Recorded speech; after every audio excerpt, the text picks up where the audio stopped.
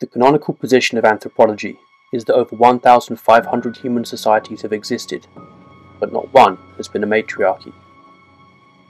As Gerda Lerner put it in her book The Creation of Patriarchy, defining matriarchy as the mirror image of patriarchy, I would conclude that no matriarchal society has ever existed. This is because patriarchy is fundamentally matricentric, ultimately focused on women as a proxy for children.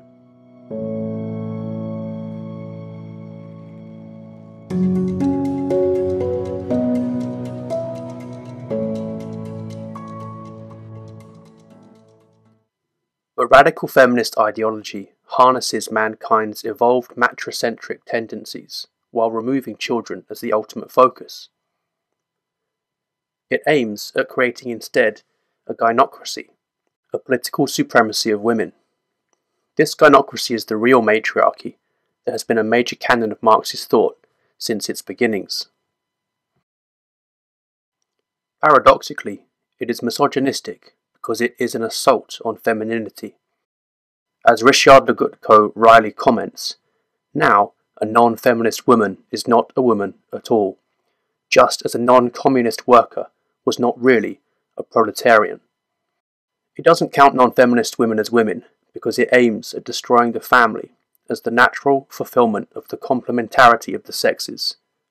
But as George Gilder explained, the crucial process of civilization is the subordination of male sexual impulses and psychology to long-term horizons of female biology.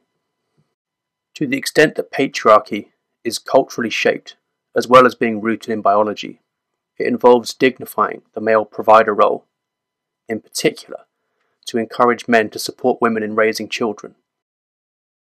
Devaluing motherhood thus discourages women from fulfilling their crucial role of domesticating and civilizing men, disempowering women and threatening not just civilized male identity, but civilization itself. Mankind seems to have developed an understanding and appreciation of womanhood first and manhood later. The abstract symbolic representations of womanhood from 30,000 years ago, known as the Venus figurines, humanity's earliest works of art, produced very shortly after all our ancestors on all continents possessed language, predate any male equivalents. Men were probably at first merely considered as not women. Theories that these figures are proof of ancient matriarchies have been discredited, but they do show the matricentric basis of patriarchy and symbolize the nurturant female. Just as in no society has the protector role been mainly female, in no society has the role of caring for small infants been mainly male. The nurturant female is the counterpart and complement to the protective male.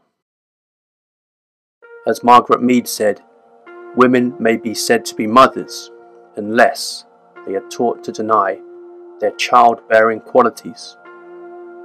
Society must distort their sense of themselves, pervert their inherent growth patterns, perpetuate a series of learning outrages on them. That series of learning outrages has been perpetuated on women for the best part of a century now, distorting their sense of themselves and civilized male identity along with it. The existence of natural, real differences between the sexes has even been outright denied and cast as a right-wing conspiracy. If everything is socially constructed, then everything can be socially deconstructed. But women cannot be redesigned from scratch, and only the mother is necessarily present at birth.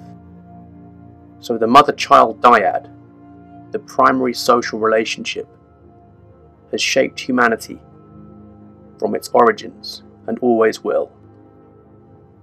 Animals eat and breathe in order to reproduce. Women who prioritize their careers during their most fertile years and later can't have children often express regret. But animals have limited resources, time, and energy to expend on reproduction, and females invest more in each offspring than do males, because large ova, bias organisms towards female nurture wherever fertilization takes place, inside one parent's body. Pregnancy, involving internal fertilization, internal gestation, and placental nurture, is an enormous commitment of a female's resources, but it pays off massively in reduced offspring mortality. There is a trade-off between fecundity and nurture.